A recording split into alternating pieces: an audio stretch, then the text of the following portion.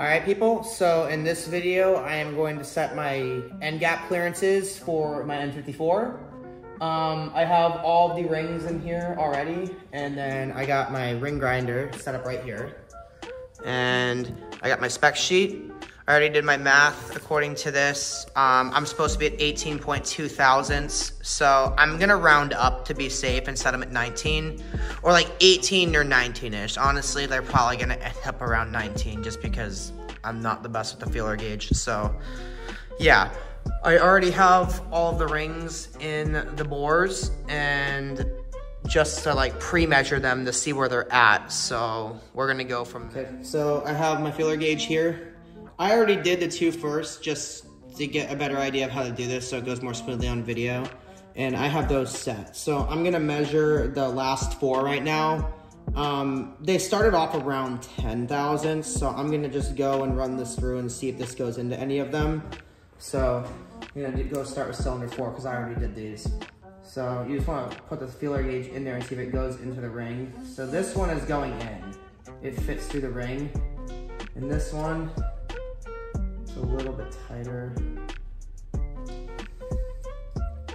Yeah, so this one's probably closer to 9. This one is 10. And then this one is about 10 too. This one's smaller, so I'm gonna try it. I'm gonna go on the feather gauge or the feeler gauge, whatever you wanna call it, and find the 9. I always lose them.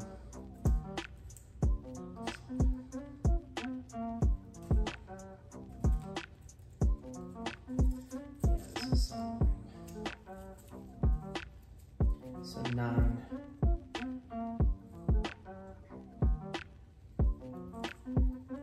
So 9 thousandths on this one. See if that goes through. Okay, so 9 fits in this one minute. So that one's at 9. And then this one was at 10. So I'm gonna go on a run on 11 through all the ones that were at 10 to see if the 11 fits. Yeah, so the 11 does not fit in this one. That one was 9. That one's 10. And then this one is 11. Okay, so I gotta take about 8 to 9. I'm gonna start with 8. Taking 8 thousandths off on the ring grinder. All right, so this is cylinder 4 piston ring. If you notice, the top of them have a marking usually, or a dot. This one says N50. So I already got this ring set up. I got the like jig and everything right to make sure it cuts them straight. So I'm gonna put this in here now. And this one was at 10 thousandths, and my goal is 18 to 19. So I'm gonna start by taking off like 8. So get that all nice and tight in there. And then I will back this off and like get it zeroed. So right when I hear it touch the blade. So now it's touching. So that should be about 0. Yeah, it's pretty zeroed from the last time. I'm gonna zero the gauge. I'm gonna start this thing up. Right. So I'm gonna get this right at 0. Alright, so it's touching now. That's touching. So here, reset the gauge to 0, or the dial indicator to 0, and I'm gonna take off 8 thousandths. So here we go.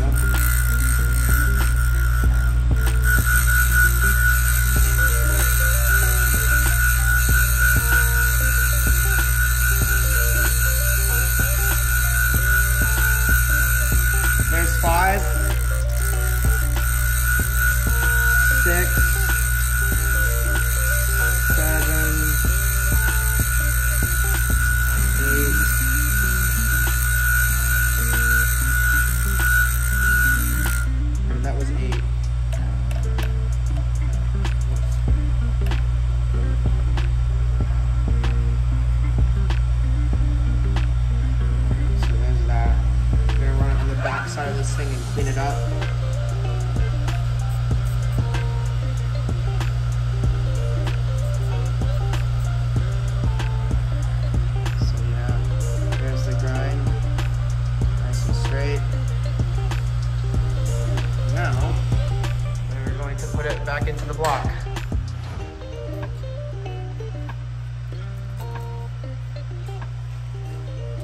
pushing this down with a piston.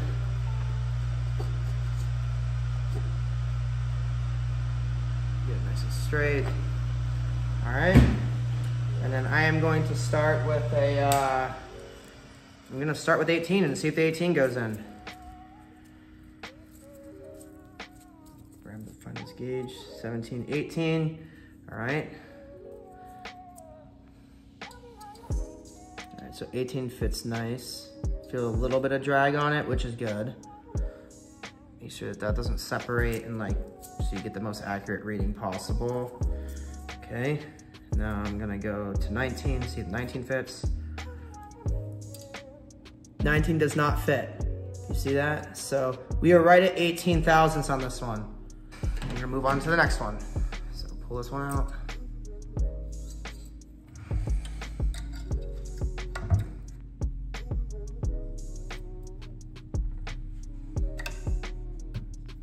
Back this thing back off to 0.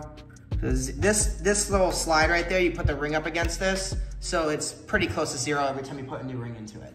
So this one was a little bit smaller. I'm still just gonna go and take off 8, just ballpark. I don't want to go too much. You can always take more off. You can't put it back. So yeah, here we go.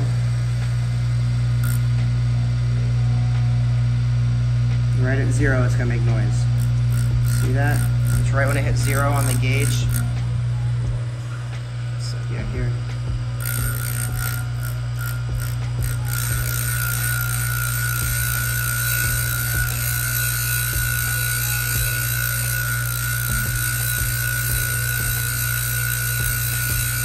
It's 5, 6, 7, 8.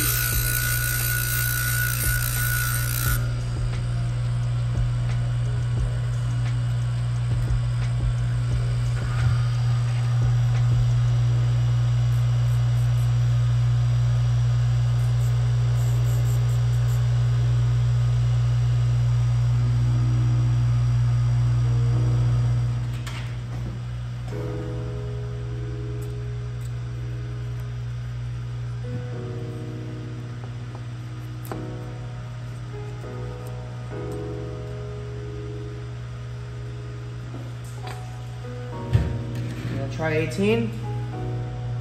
Yeah, okay, so 18 doesn't fit. So try 17. 17 fits. So I'm gonna take another thou off of this.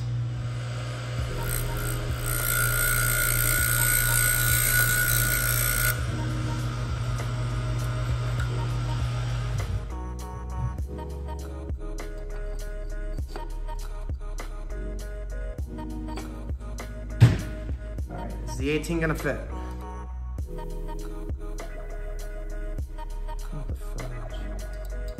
So 17 fits easy.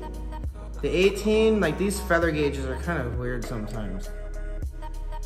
Yeah, so it's definitely in there. I don't like how tight it is though. Because it fits into this one nice. It's a little bit tighter on this one. Just going into that one nice. Just going into this one nice. Nice. Nice.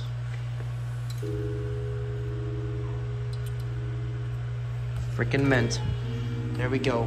Okay, so I am going to do the scraper rings now. These rings have a little lip on them that faces down in the cylinder, and they're marked with the N50 on the top. So I'm going to put all these in there and do the before measurements, and then I'm gonna grind them all up and get back to you when it's done. To the CP Carrillo spec sheet, they should be 4 to 8 thousandths bigger than the top ring, and the top rings are right at 19 thousandths. So I'm gonna set these at 25.